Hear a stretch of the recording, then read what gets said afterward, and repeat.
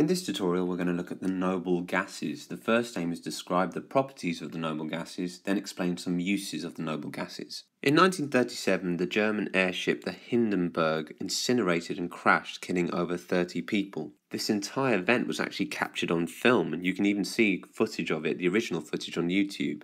To make the ship fly, they filled it with hydrogen. Hydrogen is a very light element, much less dense than air, so it helps this airship float. However, hydrogen is also incredibly reactive, and when it caught fire, it didn't take much to bring it to the ground. These days, airships are filled with helium. Helium is completely unreactive and much safer than hydrogen. Helium is an example of a noble gas.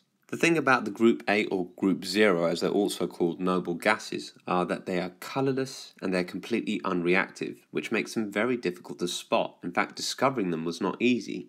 The noble gases were discovered when scientists realised that nitrogen produced by chemical reactions in a lab had a different density to the atmospheric nitrogen.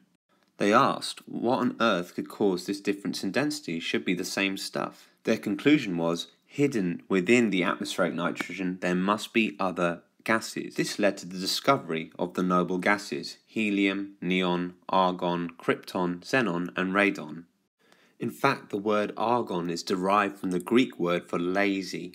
The noble gases are seen as the lazy gases because they don't really do much. They don't react, they don't have a nice colour, but believe it or not, sometimes boring can be very, very useful. So now we're going to look at the properties of the noble gases. Remember, helium at the top, then going to neon, argon, krypton, xenon, and radon. You will find them in the far right-hand side of your periodic table, the last group, sometimes called Group 8, but also known as Group 0. In your tables, it will say Group 0.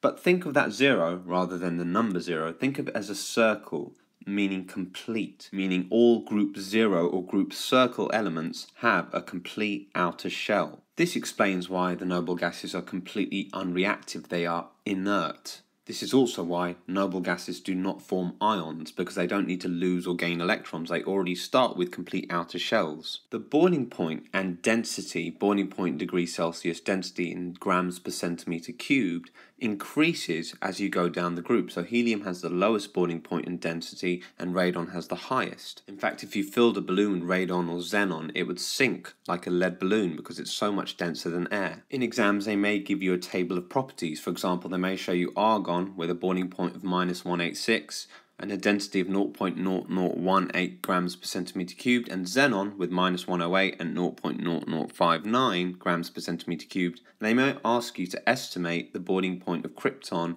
and the density of krypton. Don't let this phase you. All you have to do is pick a number in between these two values. Roughly in the middle would help. So something like -140 would fit between these two nicely, or something like 0.003 would fit nicely in between here. So don't be fazed by these questions, they're really easy. Just pick values in between the values given. But the key properties of the noble gases are colourless, non-flammable, and inert. They do not react, and that's why they're non-flammable. And that's how you describe the properties of the noble gases.